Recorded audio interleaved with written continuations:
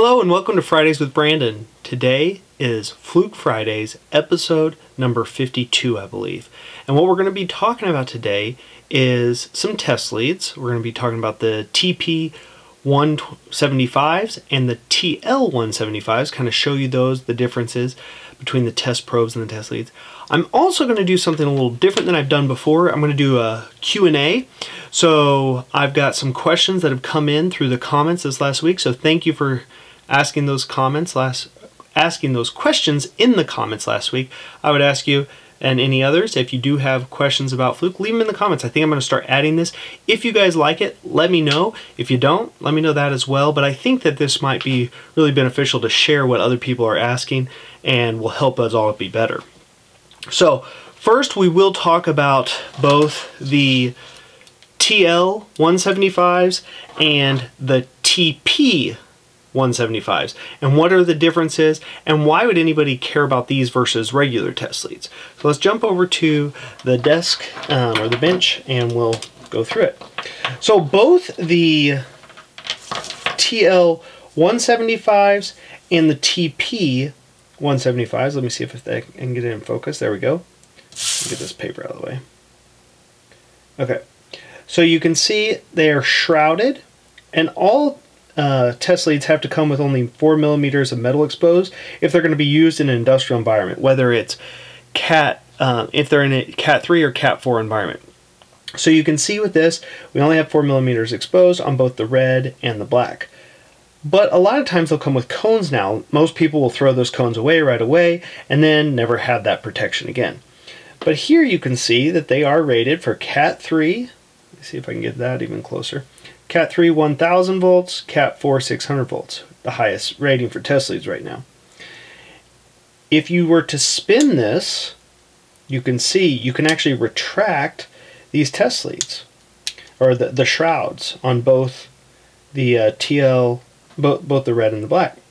And you can see they're threaded there at the bottom, so some of our alligator clips will actually thread onto there so they don't slide off.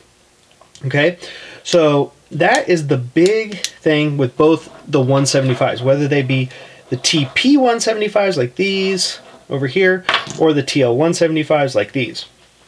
Now, the TL175s, you will see they are permanently fixed to the lead. That's why it's TL for test lead, because it comes all in with this. You can see they also have very long flex guards. Okay, so long flex guard. They're going to last a lot longer than regular test leads. You can also tell if you have these in your hand, the leads themselves are a silicone test lead, much more flexible.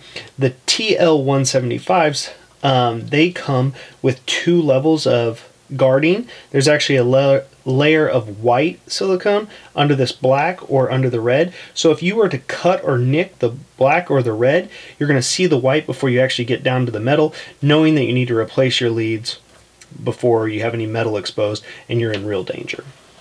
So that's the TL175s. This is the TP175s. What makes it different? They look very similar, have the long flex guard, but these are part of the Sure Grip family, and you can actually bring these off of, and they have 4 millimeter banana jacks you plug in. So these, you could have your more of a kit of leads that you can put different alligator clips and whatnot. They do not have a white layer of silicone underneath. They just are black or red, but they're more versatile. You can snap them in and out, not have to carry a whole nother set of test leads. They both do the same thing as the other. You twist them, you have exposed. You can see that the tips are slightly different. That shouldn't make a huge difference for most people. Anyways, these are the TP175s versus the ones that are connected with the leads, which are the TL175s. Maybe I'll do this and use this as a screen cover for you guys. Okay, so you can see those. Okay, enough about test leads. Now we're going to get into the Q&A, and I'm hoping that you guys will really enjoy this. I think I'm going to enjoy it. So, from Yugam Jethi, it says, this is in relation to my II910, II900 leak detection video. It says, does it, being the II900, II910, work for finding leakage in brake circuit or CNG circuit. So first I had to do a little research to figure out what all that question entailed. So I believe with the brake circuit, and Yugam, if I'm wrong, correct me in the comments and we'll try to address it next week. But I believe for the brake circuit, what Yugam is talking about is for air brake systems. So if on like semi-trucks and things like that, you've got air brake systems, maybe on a train, you'll have those air brakes.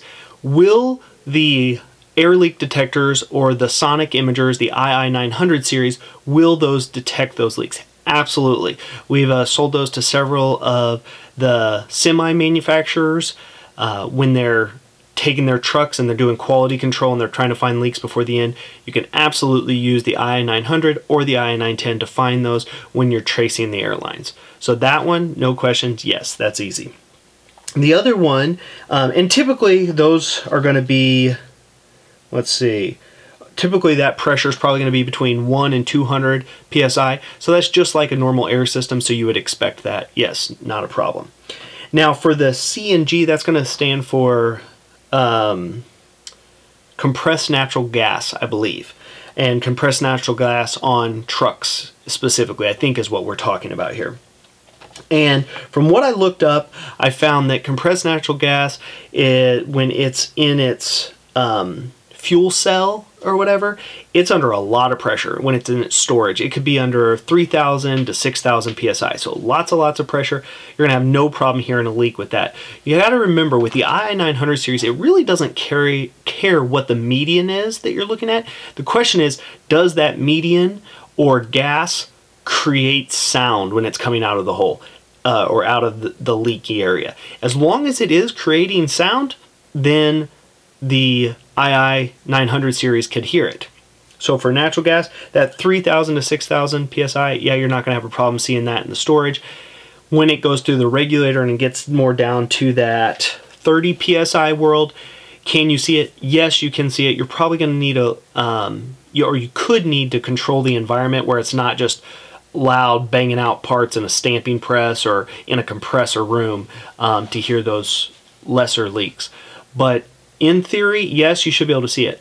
One thing I would say, and this goes for everybody out there, is if you have a question about an application, especially for an II900 series, you have a specific application, you want somebody to come out and show it, reach out to Fluke. We've got salespeople all over the country, all over the world, and we will get somebody on site and try it for your application. Obviously, the goal is not to just, hey, we did it and find all your leaks for you and then be done. The goal is to prove the application, prove that it works for you, so then you guys can move forward purchasing with confidence that the tool will do what you need it to do.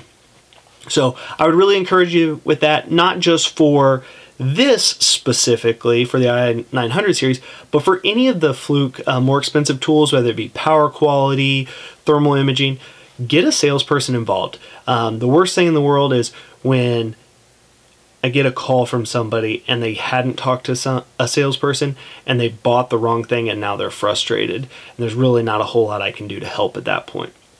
So we don't want that to happen. Please get your local salesperson involved. Okay, next question. Question number 2.